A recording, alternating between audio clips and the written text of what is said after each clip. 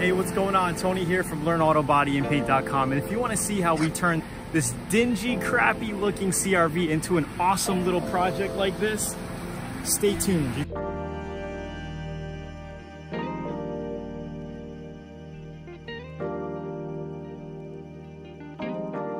Diamond Head, beautiful day.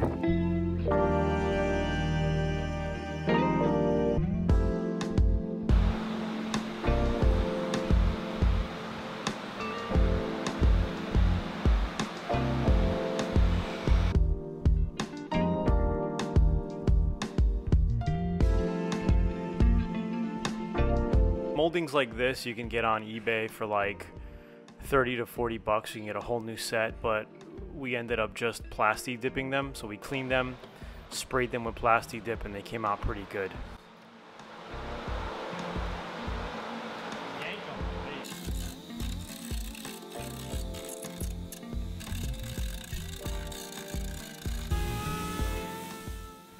So we had Mr. Danny Boy help us out. He's from the Big Island. All we're doing here is scuffing all of our dent areas with 80 grit. So you can get one of these eraser wheels on Amazon or anywhere online. Oh, yeah, big.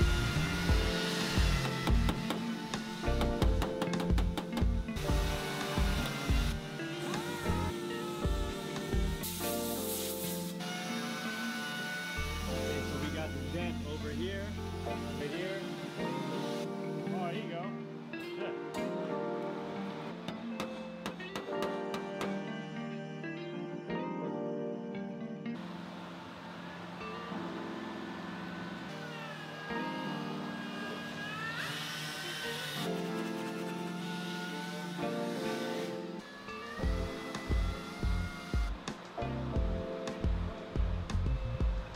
When mixing body filler, you're going to usually put about 8 to 10 drops of hardener for every golf ball size of body filler.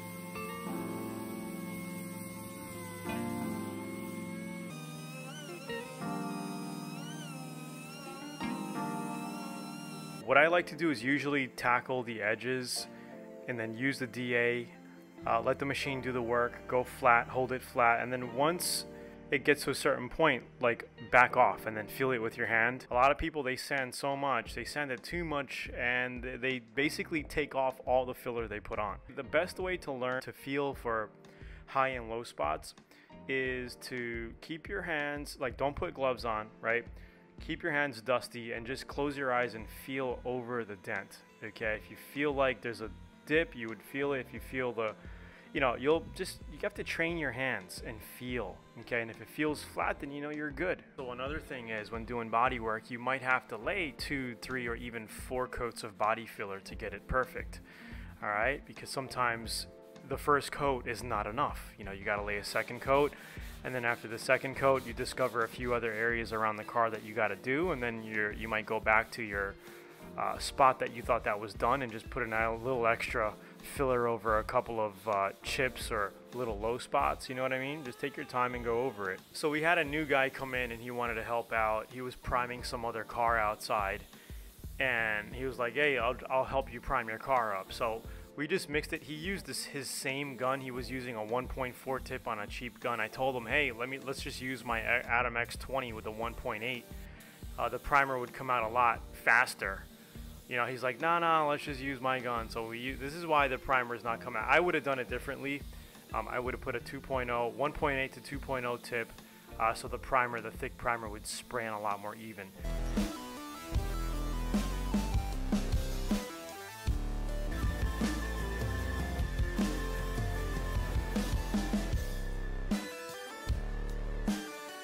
couple of spots that I had to glaze. Here we're just gonna flatten all this out. Some areas the primer went on too thick, it cracked it. Okay, that's fine. We're gonna sand that out here. Shirt hit it while we were priming the roof. All this can be fixed, right? Because this is only the 2K primer stage. The goal is to cut this type of texture off and make it look like this. Okay, and then what we're gonna do now is dry sand it with 400 grit. After that, we're gonna wet sand it down and clean it up, and it'll be ready for paint. But when we wet sand, we're gonna clean this up all in here. Okay, we want to take all that down and make it look like this.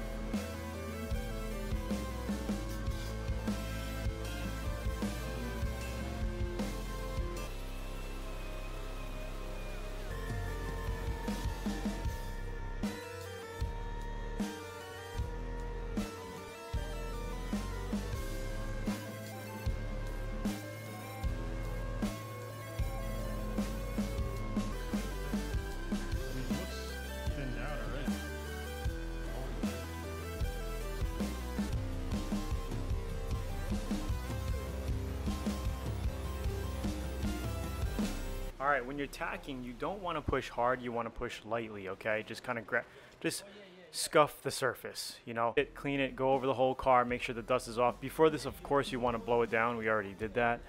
And then just go over it to take the lint off, okay? The light dust and the lint.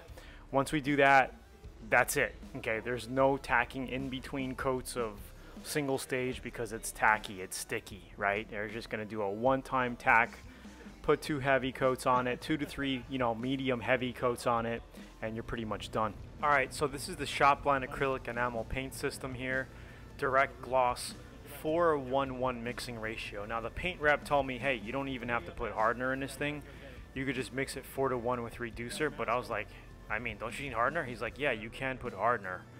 I'm like, yeah, of course I want to put hardener. So make sure you always get some sort of hardener activator for if you're spraying with enamels, because that just makes your enamel dry a lot harder.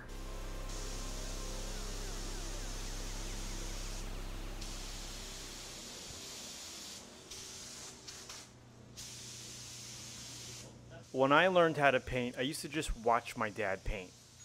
Okay, super important, just watching. Basically the paint pattern, you know, where you start. So normally you always start on the top of the roof. Okay, you start on the inner side and then you work your way to the middle.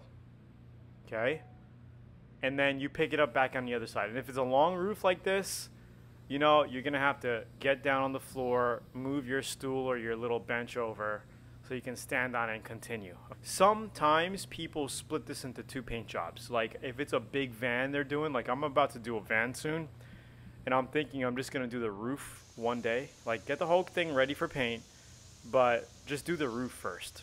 Okay, because I'm also thinking of doing the roof silver to keep the van cool, and then doing the body a green color. I'm not 100% yet on the colors, but that's what I'm planning on doing. Do the top first, and then later on you could just mask up the top and then shoot the sides. A lot easier. You know, it breaks things down for you, and you could just break it into 2 paint jobs, especially if you're doing 2 colors, okay? This bumper cover, I screwed up a little bit. Now keep in mind, this is a quick paint job, but you can see how easy single stage covers anything. All right, I'm going over raw plastic here. All right, all I did was put adhesion promoter, Bulldog adhesion promoter. I just sprayed it on here lightly, okay? And then I'm just basically covering it with single stage enamel. Okay. Another way to have done it a little bit more correctly was to do your Bulldog adhesion promoter, okay? Put 2K filler primer on it, all right? And then sand that down, get it smooth, okay? And then go ahead and put your single stage paint on top of it, like that, okay? Again, there's many ways to do this, okay? There's, you know, some faster ways, okay? And then there's the correct longer way, Okay, and the faster ways are faster, but in the end, the paint job might not last as long. It might chip later in a year, 2, 3 years from now. You know, you never know. It all depends on how much the person cares for the car. If you kept this thing in the garage, kept it waxed and cleaned, it'll last for a very, very long time. But if you keep it under a mango tree, okay, for 2 years, like my friend did, your paint job turns to crap very, very quickly, you know, within months. Okay, bird crap goes on it, eats everything up, you know, tree sap. All right, it all depends on how you care for the car. Right, you can see how the gun bud light system does so much, and a lot of people get screwed up with painting because they can't see. You know, you need to make sure you're seeing the gloss lay on as you paint. Now, if you see this here, it's glossy. Okay, if it doesn't look glossy to you, go back and hit it again. All right, here I'm picking it up on the other side. I'm coming back now. This is the second coat of paint. We went around the whole car 2 times, and I had a little bit of extra paint mixed up, so I actually did the hood 3 times. I'm spraying it on. It's coming on very, very nice here. Okay, so I'm going to leave you alone now.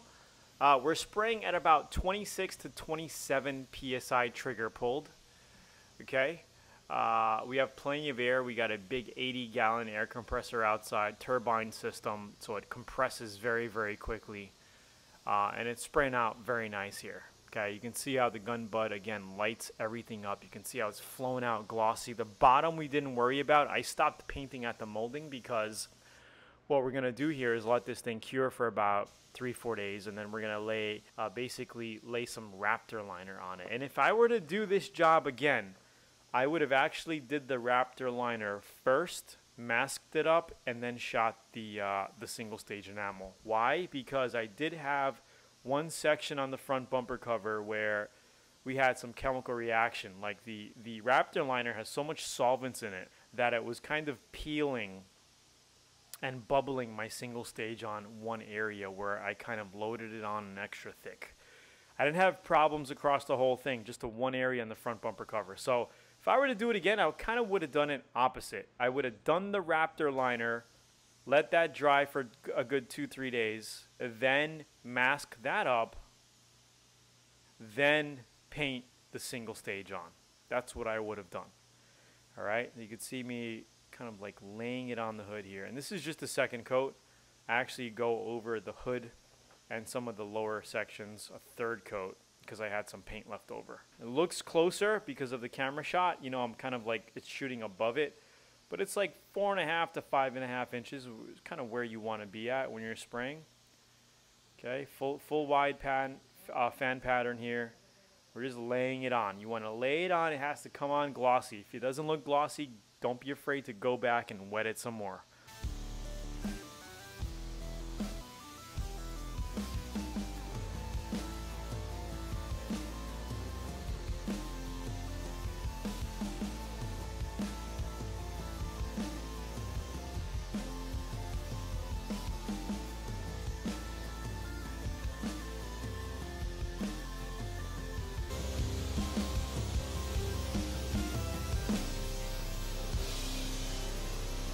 You always want to make sure your line, okay, your hose is above your shoulder, behind your back, coming down behind your back, because you don't. The last thing you need is the hose hitting the fender.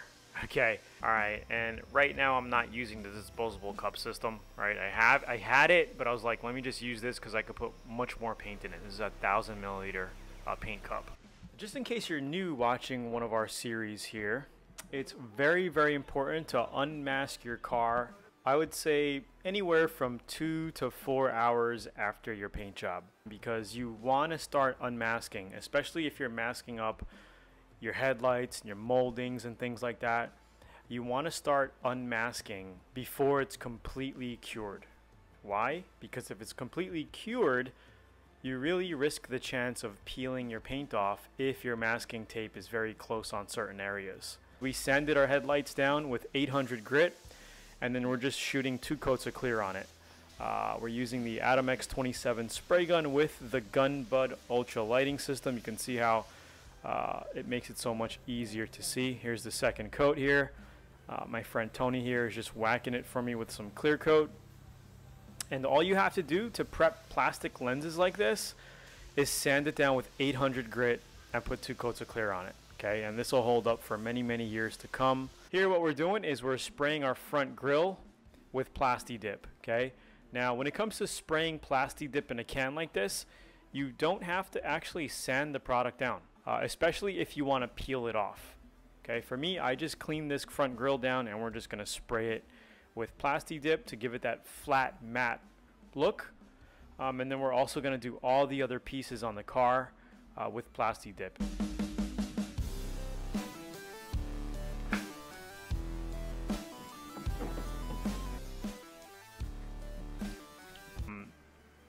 The car masked up with fine line tape, followed, see I'm getting very close to that fine line tape there because we need the Raptor liner to stick onto something. So, but this actually worked out really well. Okay, so I'm not saying this way didn't work out. It worked out really well.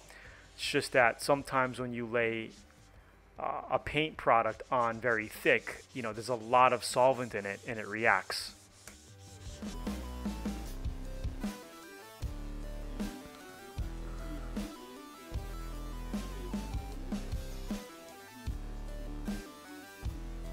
Okay, here we go. So we're spraying the Raptor liner product.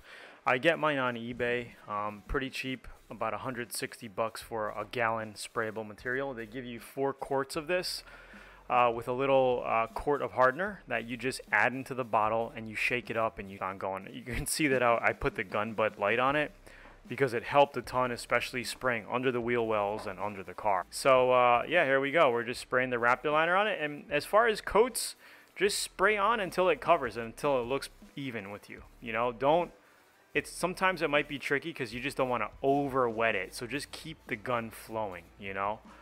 That's the main thing. Keep the gun flowing.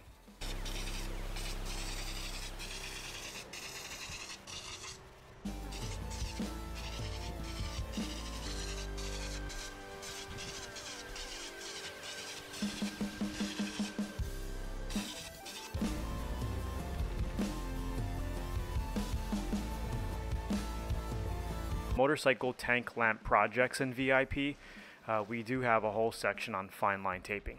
Okay, and that's how you do flame graphics or masking out for 2-tone, 3-tone, whatever. That 1/8 fine line tape is a very popular product by 3M that we use all the time. So here we're just kind of unmasking.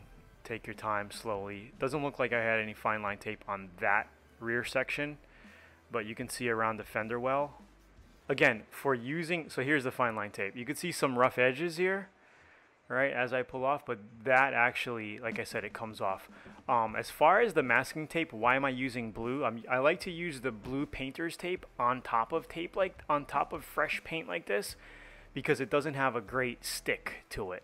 Okay, painter's tape doesn't have as good adhesion as like a 3M, the 3M yellow tape or American tape. So when doing graphics, I don't like to use a tape that's very good. I like to use a mediocre tape, and a good tape for that, again, is the painter's tape. Well, if you're going to be buffing over a dark color, like a dark gray, dark reds, you know, dark purples and black, you want to go to 3000 grit. Okay. We're only going to be doing the highlight areas here as an example. I mean, you can see how glossy this thing is. Using 1000 grit to cut it quickly, and then we're going to wash it down with 2000 grit. All right. Again, if you're a newbie at using the DA, I would highly recommend going by hand, because it's sometimes if you're in one spot too long, you can really cut through very quickly. Okay. But right here, I'm just washing it down using 1000 grit, and then we're going to go ahead and switch to 2000 grit wet sand, and just wet sand it really good. Okay.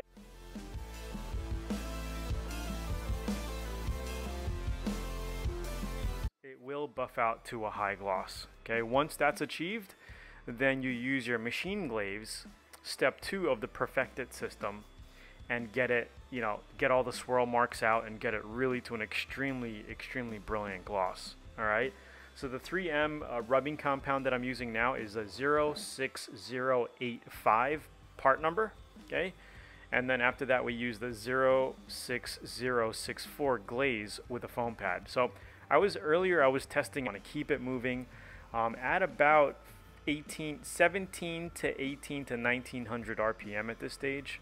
Buffing does take time. Some people say, hey, you know, I buffed and it doesn't look glossy. Well, you didn't buff enough. You got to keep buffing. Days just to seal it up, and then they last for a very long time. Here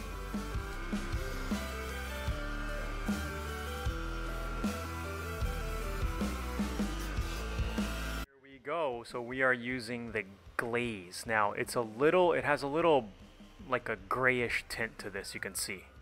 Okay, it's not white. Okay, so this is the 06064 3M Perfected System Glaze Step 2.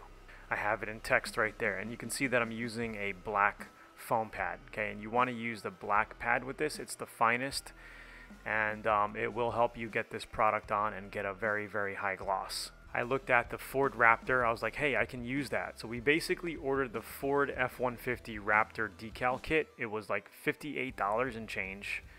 Very affordable, and I just sliced it and pieced it. I was like, hey, maybe we can use this section for the front part, this section for the back, and we just custom installed it.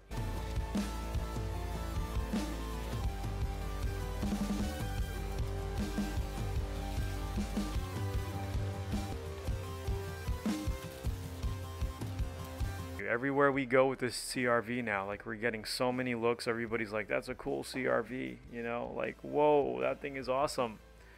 Especially with the Jurassic Park theme, Learn Auto Body and Paint VIP, you know, that just puts it over the top.